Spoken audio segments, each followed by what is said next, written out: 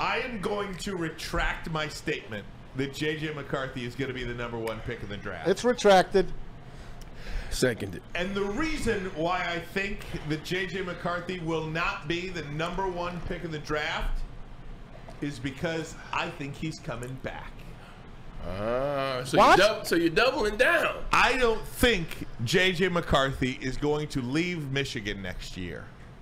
And part of the reason why is I think he is going to win the national championship this year. I agree. And next year, I think he's going to, with this NIL now, he can come back to Michigan and probably make upwards of about $5 million. Yeah.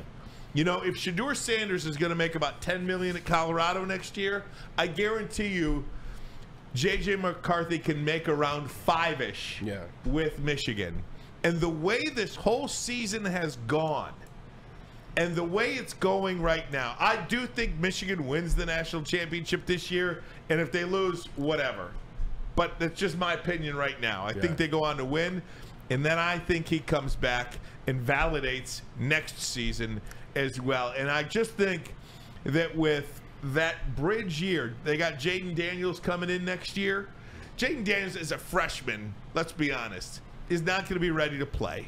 I mean, Dante Moore, you see what he's doing at UC. Dante Moore can play. All these guys that are new starters, what are they? He got benched, too. Yeah, he got benched. Yeah. All these freshmen that are starters, they're redshirt freshmen. True. They're first-year starters. So Jaden Daniels is going to need another year. And I think Jim Harbaugh and J.J. McCarthy have such a thing.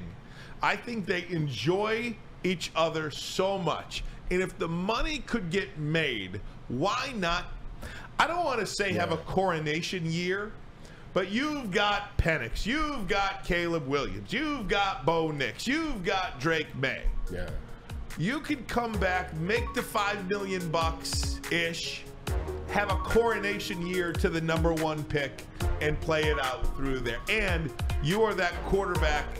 You don't need that bridge quarterback transfer to Jaden Daniels. And then you can let Jaden Daniels learn under you. I think JJ's coming back.